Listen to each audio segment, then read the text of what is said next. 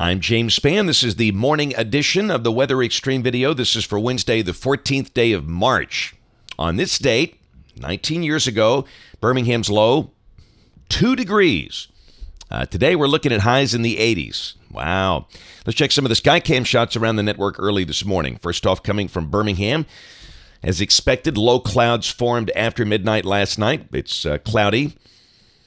Go up north to the Huntsville Skycam. You can see the mighty Saturn V rocket off in the distance at the Alabama Space and Rocket Center. And, down south, it's foggy on the Alabama Gulf Coast. There's a dense fog advisory for about the southern half of the state. That's the Skycam on top of the Phoenix All Suites overlooking the Hangout and Beach Boulevard. You can barely see down there.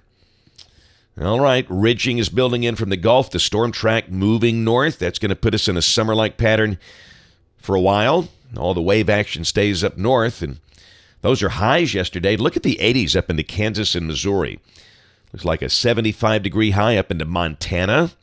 It's just hard to find cold air anywhere over the continental United States. And the good news, the weather's pretty quiet. There's that dense fog advisory for parts of the southeastern states, and really, that's about it. Convective outlook today. No slight risks, just a couple of 5% areas to the north and west. Tomorrow, a couple of slight risk areas way north of here. And on day 3, which is Friday, 5% severe weather probabilities from West Texas north to Nebraska. And this is one we'll watch. This is day 5.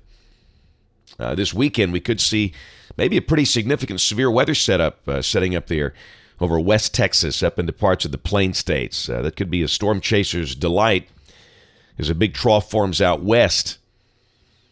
And the rain for the next 5 days, just not much. This is through the weekend, through Sunday evening, and with this ridge building in, any shower should be pretty light and pretty spotty. Let's take a look. This is the OZGFS, valid at 1 o'clock today. The ridge is building in nicely, and down below that, it'll be warm. Highs at or just over 80, and maybe a shower, but your chance of getting one will be small. And that's going to be the story for a while. There's tomorrow. Hey, the GFS is printing 85 tomorrow. And if we hit that, that breaks the record. The record high for tomorrow is 84. It's more like June instead of March. There's Friday. Same deal. And understand, there could be a shower one of these days. No doubt about that, but they'll be pretty widely spaced. Again, we stay in the 80s. The GFS is at 84 on Friday, and again, that's right at record levels. There's Saturday as we kick off the weekend. No real change. We'll be up in the 80s. Look at Sunday, and look at the big trough out west with the ridging over the east. And again, that's where you can clearly see maybe some severe weather issues developing out there over the western high plains. In fact, down below that, we're dry on Sunday. I don't think we need to mention any chance of rain. Look at the snow potential out west. In the mountains of Utah and Arizona could be a whopper of a snowstorm for places like Flagstaff. And there's Monday. You can see thunderstorm potential from Texas up into Oklahoma and Kansas. Where around here, the ridge keeps us high and dry. Tuesday of next week, thunderstorms creep eastward. Dallas-Fort Worth involved in that. And then Wednesday, big upper low sets up shop over the southern plain states. We've still got a warm 582 ridge actually centered over the northeast United States. And down below that, thunderstorms setting up over Arkansas, Louisiana. We stay warm and dry for the most part.